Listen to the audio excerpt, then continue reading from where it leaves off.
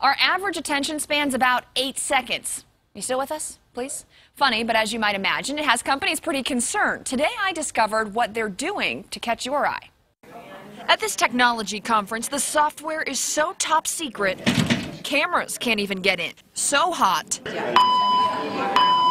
Big names like Microsoft, Bank of America, and Google are all using it. The software lets you connect to some sort of information, and in the case behind me, that's social media. It's all coming from Instagram.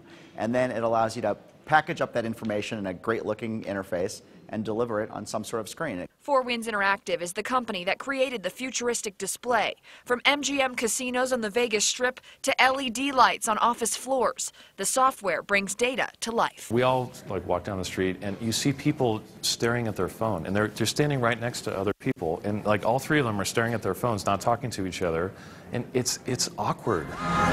Right now I'm watching that new Adele music video that just came out today, but in the future, this will come off the screen and into the environment. So I'm looking up instead of down. It's just going to be ambient information, whether it's through your glasses or your contact lenses or just sort of projected.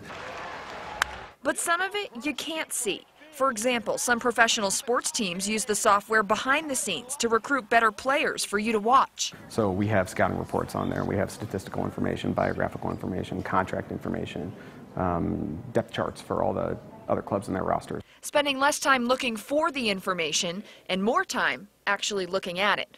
A win-win for everyone.